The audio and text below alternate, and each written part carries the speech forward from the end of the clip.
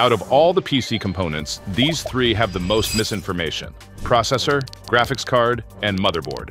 In this video, I'll focus on correcting the common myths about these three. If this video gets enough likes, I'll dive into other PC components and debunk more myths in a series. So, if you have your notepad ready, let's get started.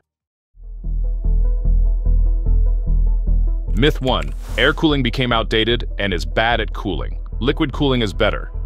Answer: certainly wrong. This is probably one of the most widespread myths about PC components. Liquid coolers aren't always the most effective cooling type. Air cooling is a more suitable and higher performance solution, especially for entry-level and mid-level coolers.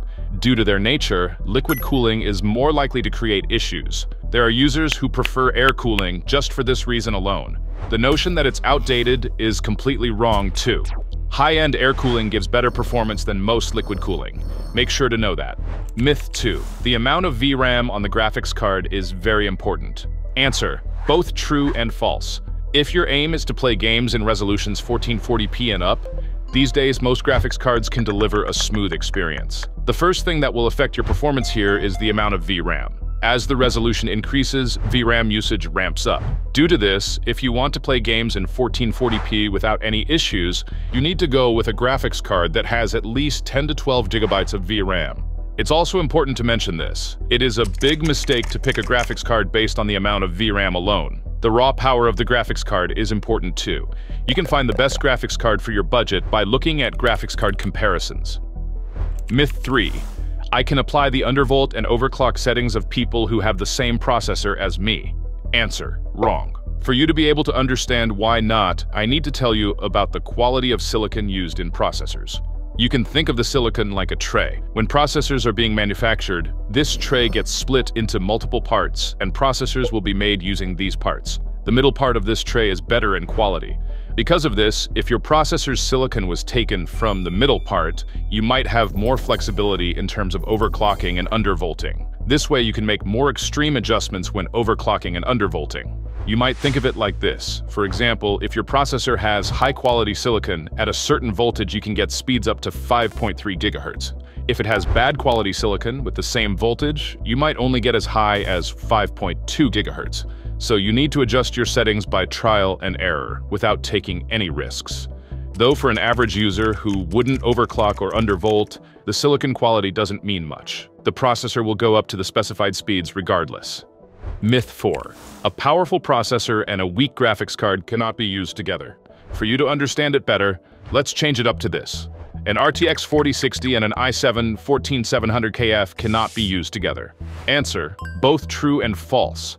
If you're building the PC solely for gaming, this wouldn't be an ideal decision, but it can still be used. As the processor would support the graphics card well, you can get the maximum performance from your graphics card while gaming.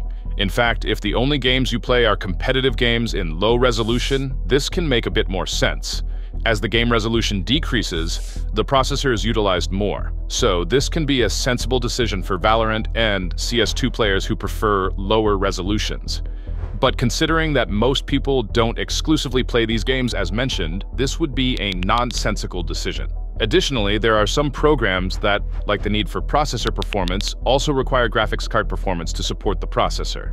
Because of this, it always makes more sense to buy PC components that are balanced and that can support each other well. For this, you can use websites that calculate bottlenecks. Myth 5. As the resolution increases, the processor usage will rise. Answer: wrong. I've mentioned this in Myth 2. As the resolution increases, the graphics card usage will rise, not the processor usage. Thanks to this, the processor can support the graphics card better. For example, the Ryzen 5 5600 with the 4070 Ti can get bottlenecked when you try to play games in 1080p resolution. But when the resolution is raised to 1440p, as some of the load shifts to the graphics card, the processor can support it better. This way, the bottleneck can be reduced. By the way, let me share a little piece of information with you. You can see that some gaming tests performed on newly released processors are being made in 720p or 1080p resolutions. Of course, this isn't because the reviewer only has a 720p monitor. These tests are being done this way because more strain is put on the processor as the resolution decreases. This way, the performance of the processor can be tested better. Myth 6. The more expensive processor will always perform better. Answer: wrong. This completely depends on the usage case for the processor. Some programs can perform differently between Intel and AMD processors due to the way they work or due to the processor architecture. You must know this. Besides this, something else that you must know is that processors are better in some areas than other areas. For example, most Ryzen processors with X3D in their names perform really good in games due to the cache advantage, but they cannot perform as well in other use cases such as 3D rendering. In this case, you must find the most efficient processor for your use case. Besides this, there can be vast differences in temperatures of processors with similar performance. For example, the R5-7600X and R5-7600 show similar performance, but the 7600X tends to get hotter. To add to this, the Ryzen X3D processors are pretty good when it comes to temperatures too, despite also having great gaming performance. Myth 7. Graphics cards from brands like MSI and ASUS perform better. Answer: false. Brands take the GPU from manufacturers like NVIDIA and AMD, then sell it after customizing stuff such as the card's cooling. Due to this, the GPU is the same across all RTX 4060 cards. There can be differences between the graphics cards of brands like ASUS and MSI in terms of cooling performance, design, factory clock speeds, material quality, noise levels, and the presence of coil line. Listing them all like this might have worried you a little, but the brand is not that important. Unless the card you're planning to buy has any widespread issues or is from a no-name brand, you won't have any issues. Just don't unnecessarily spend more money. A card like the RTX 4060 doesn't really run hot anyways. You don't need to go with an expensive card with special cooling. I have tier list videos about this. If you're interested, you can find it on my channel. Myth 8. Bottlenecks harm PC components. Answer: wrong. In forums and YouTube videos, it said that bottlenecks harm PC components. In contrary to what's said, you don't need to worry. Bottlenecks do not cause damage on the components. And especially if the bottleneck amount is around 5 to 10%, it's hardly noticeable to begin with. If the bottleneck amount is 15% or higher, you might get upset as you couldn't get your money's worth on the graphics card. But besides this, there is nothing to be worried about. Myth 9. The most popular graphics card is the best. Answer: both true and false.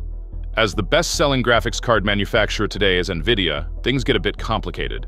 I need to explain this in a bit more detail. While some graphics cards have good performance in gaming, some may have more performance in other use cases, such as video editing. NVIDIA cards give better performance compared to its competitors in areas of video editing and artificial intelligence, thanks to CUDA and TensorRT. Of course, the performance is better, but the price can be higher than its competitors too.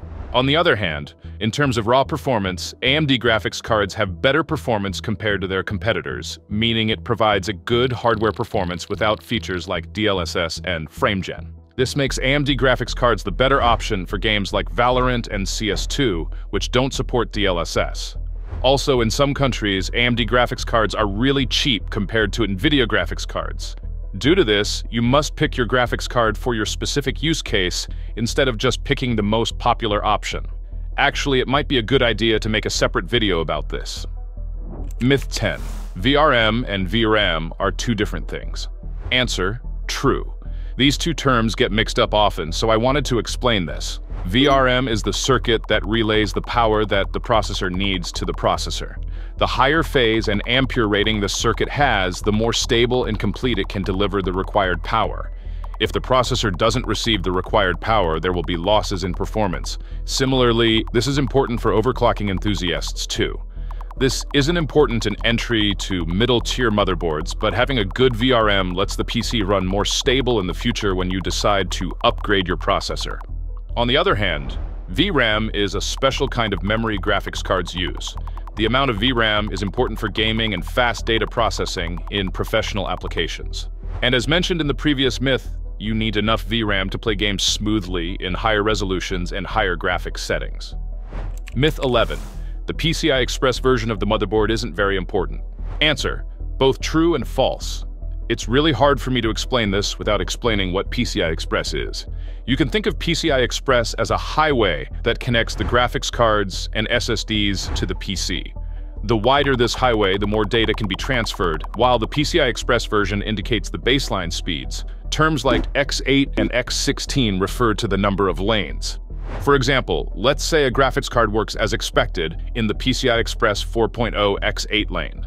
If you were to plug this graphics card into a PCI Express 3.0 x8 slot, you may experience a decrease in performance. Also, the PCI Express version doesn't prevent you from plugging in and using a component, but it might limit the component from reaching its full potential.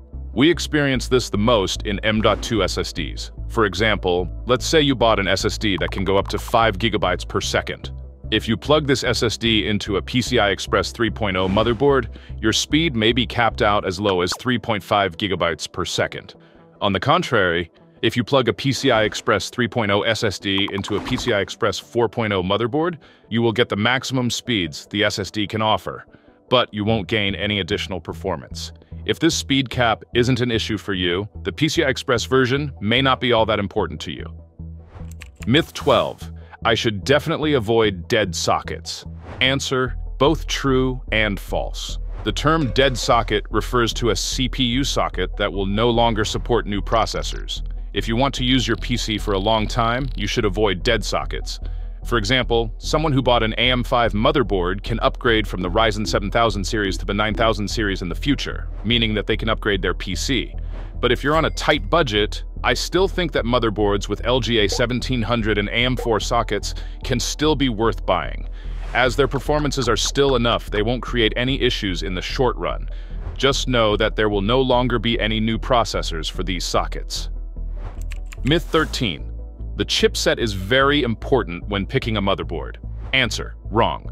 The designations you see on motherboards, such as B650 and X670, refer to the chipset. They indicate the features the motherboard offers. Chipsets can vary as they differ from generation to generation, and they aren't crucial.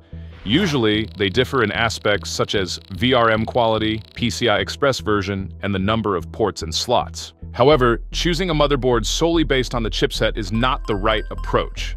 There can be major differences between different motherboards with the same chipset due to the manufacturer. Because of this, you should check the motherboard's features and if it fits your needs. Alright, let's finish the video slowly. If you liked the video, don't forget to hit the like button. If not, feel free to dislike. Stay mysterious until the next video. Take care, and bye.